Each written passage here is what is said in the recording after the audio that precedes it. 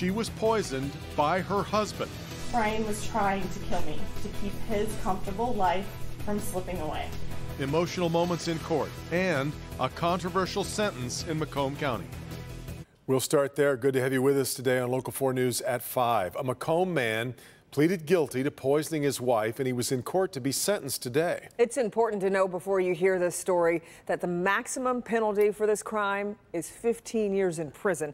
Let's bring in Jason Colthorpe for what was an intense sentencing, Jason. Yeah, it sure was. And more important to note, guys, the minimum sentence guideline here was more than a year in prison. What you need to know is Brian Kozlowski and his wife were still living together but going through a divorce. It had gotten so bad, she said he actually urinated in her shampoo and conditioner bottles. But she soon learned he was also poisoning her.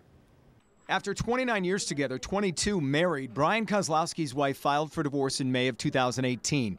2 months later, she started noticing symptoms of blurred vision and feeling very tired on days where her husband made the coffee. She even had a near crash on 375 when she dozed off at the wheel during rush hour. So she installed cameras and saw this. Her then husband mixing in the equivalent of 8 sleeping pills into the coffee pot. I felt a horrible coldness in the air, as if I was being hunted by a dangerous predator. But in this nightmare, the predator was Brian. I fell to my knees and cried. I could barely move. She also revealed a chilling conversation with her daughter, who told her she too drank the coffee one morning and drove 30 minutes to work. She was able to make it to her desk, only to immediately fall asleep for 2 hours. Brian had successfully poisoned his own daughter and set her on a path that could have killed her that morning. Deeply like to apologize. And then came the sentence, for which the guideline was a minimum of 1.5 years in prison. And if he comes back in society as a hardened criminal, what have I done? Nothing.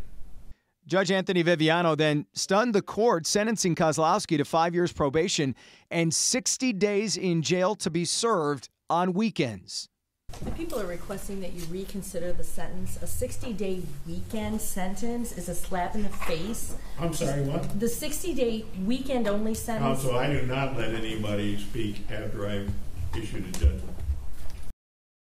And that's where it ended. It's also important to know this wasn't a one-time thing. This had happened with the coffee several times. Now, Macomb County prosecutor, very upset, as you might imagine. He said this about the sentence. It's almost as though the judge is more concerned with the defendant's freedom than he is with the safety of the victim. Well, yeah. Did the judge give any indication what pushed for the lighter sentence? Why? You know, one of the things he said leading up to this was curious. He said anyone who tries to influence the sentence is acting improperly, which he didn't direct at anyone specifically. But yesterday, prosecutor Eric Smith put out a press release kind of demanding prison time or else they would appeal the sentence. So he kind of threw that out there. You don't know if the judge was talking to him. Don't try and push me to do what you want to do. And then he made the sentence. I think a lot of people would be surprised at what the maximum sentence was, just 15 years, right. and obviously didn't get anywhere close to what the maximum Just was. amazing, and to hear what it did to that family. Yeah, Fascinating really. story. Yeah. All right.